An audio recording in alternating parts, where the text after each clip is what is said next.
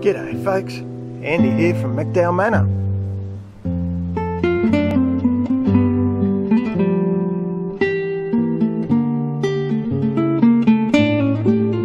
So here's just another little quickie video, updating gardens for oncoming supposed winter, which is just a less hot summer for us. That was where the Egyptian spinach was. You've now got cauliflowers and snow peas in the back, and I've bunged that trellis in for the snow peas. Alrighty, the real one I want to do this morning is this aquaponics bed. Yeah, it looks alright from here, but you can see from this side, it's, you know, it's not productive anymore. Kangkong dies back in winter, so I'm going to pull all that kangkong out and feed that off to the chooks. That'll give me virtually the whole bed. There's a chili bush on the other side I'm going to keep because it's a good producer. There's a sorrel over there I'll keep. The sawtooth coriander is the only coriander pretty much I can grow over here. It's a perpetual one, and there's a little bit of mint around the place I'll try and keep as well. But I'll give you a fairly quick, hopefully, look at how this progresses as it goes along. A bit of green stuff came out of there. Bits of Brahmi memory herb I cut back. You can see the size of various clumps of the root on that kangkong. It was pretty big. It was a bit of a tough gig actually pulling that out of there. You can see the girls love that bloody kangkong. Look at them. They go for kangkong before they go for bread. And they're loving it. That'll get rid of it for me, save me composting it. Good on you girls. It's just one arm. I cut off the chili bush I didn't want. I'll use the red ones, obviously. They get dried and go into chili powder. So I've straightened that little chili up a bit. I'll trim him up a bit more. But you can see the extent of bed space that I was really just leaving wasted, can't you?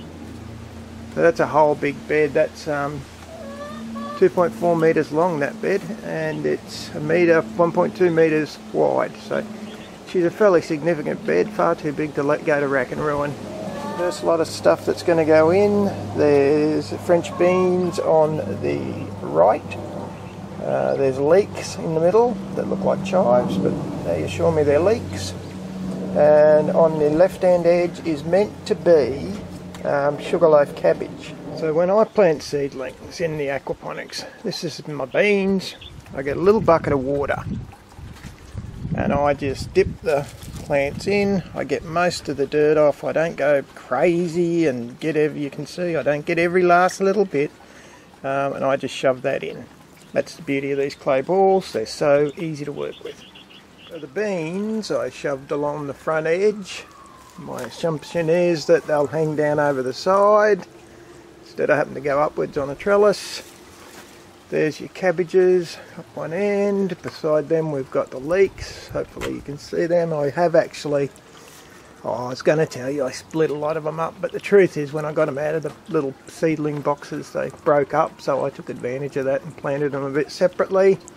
I've also just sprinkled, because I had spare, well you can't see a lot of plant growth there, I sprinkled a packet of broccoli and a packet of cauliflower. Now the reason I do that is twofold. It's worked for me in the past pretty well. I don't know if you remember that, but I've often sown from seed in this bed.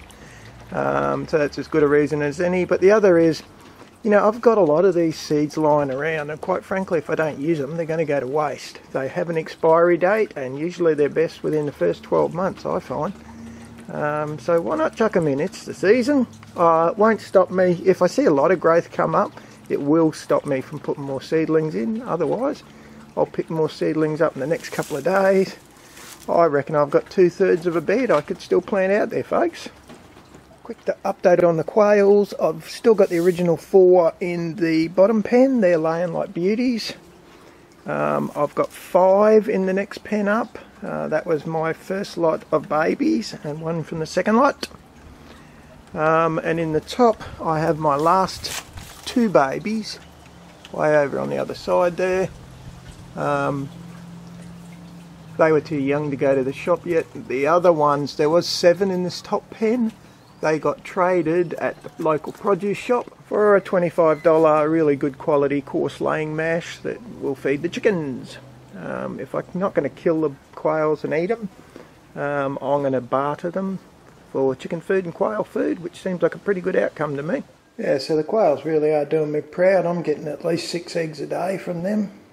Given it's winter, that's not bad. So 3.5 dozen just sitting there on the bench. And trust me and my grandson, we eat quite a few of these every day. Good going. Crazy weather. Final thing. Crazy weather over here. The gooseberry's back. It's bloody almost as big as ever. And it's covered in fruit. Don't worry, this climate change, it can't possibly be true, folks. But by God, my yard's doing some weird things. Anyway, that'll be it. The weekend's coming up, so I hope you have a good one. And I'll catch you next time, eh? See ya.